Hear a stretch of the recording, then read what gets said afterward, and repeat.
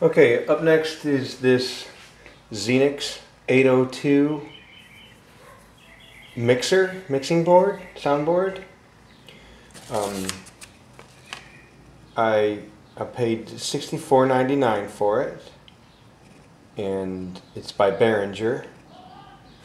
I never got a chance to use it because the one I was buying off of Amazon finally came in, but he only gave me an in-store credit, so I went ahead and kept it. So let me show you what's here.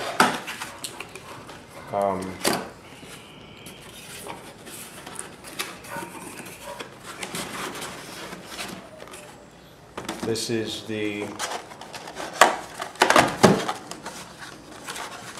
power, which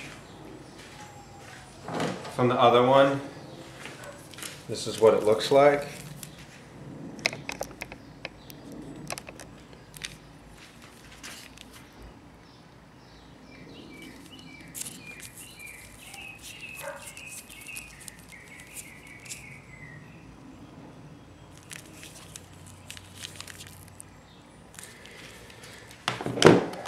And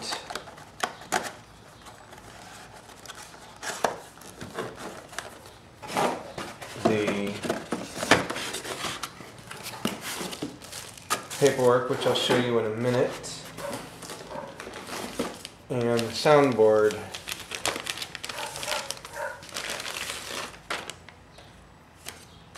Which looks like this. So here's the back of it, which is just the power and a bunch of stuff.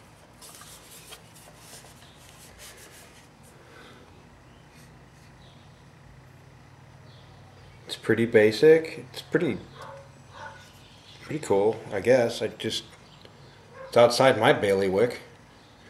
I thought I was gonna get better sound quality with a mixing board, doing podcasts and internet radio interviews, and it just didn't happen.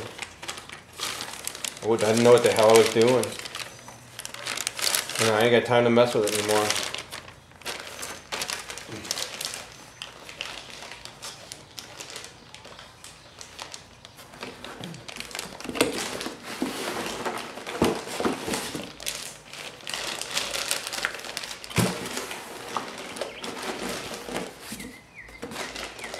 And so all the original paperwork is with it, just like the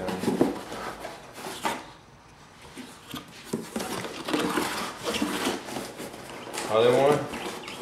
Here, let me show you. It's got this thing called Imagine Music, which I think is basically just a catalog. It's got a block diagram of the Xenyx 802. It's got a user manual in German, and this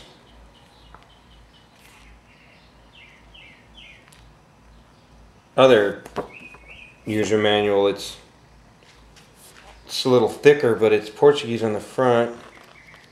Russian, Spanish. Oh, okay, so this is all the other languages. All right, so that's what it comes with. I'll ship that. It's not that big. It's not that heavy. Thank you.